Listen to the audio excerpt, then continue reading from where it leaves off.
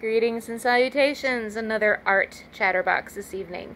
So here I have another example where the panel's been prepped ahead of time, where it's half white and half black, and then the two panels. So when I'm smushing them, they go like this, and then I open them up. And then I added then some random splatter to it too in copper, as you can see the copper here. Again, this is one of the color schemes I enjoy, you know, the black and white with the red and the gold and the copper. It's just a fun, warm toned kind of thing that I like to experiment with. But this is one of my two panel pieces that I really enjoy, and I hope you do too. So, and zoom out.